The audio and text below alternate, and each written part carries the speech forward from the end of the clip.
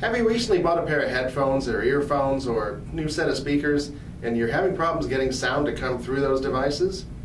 Well, it might be a problem with your default audio device in your computer. This is Paul, one of the techs at Micro Center, and today we're going to show you how to go in and change the default playback device in your computer.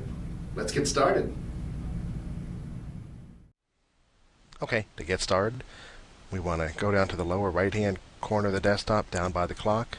There's a speaker icon. We want to right-click, select Playback Devices. This will show the playback devices available on your computer. This is the quickest way to get to that. There's another way, of course. You could go to Start, Control Panel, and then Sound, and it would also bring you here as well. But this is a little more direct. Now, first off, you'll see there's awful lot of devices listed here. First thing I would do here is right-click and uncheck Show Disconnected Devices. That way it'll only show the devices that are currently connected to the computer. Makes it a little easier so you know what you're working with.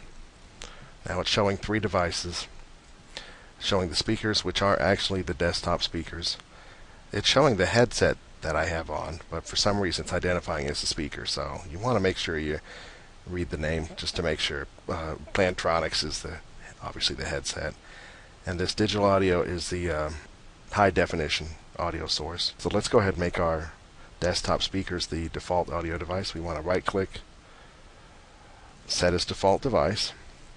So now your main sound will be coming through the speakers on the desktop, and as you'll notice, it changed the headset now to the default communications device. Default communications device is a device that will be used for video conferencing or VoIP calls, where it's pretty much just you and one other person, and you might not want that to go out into the room.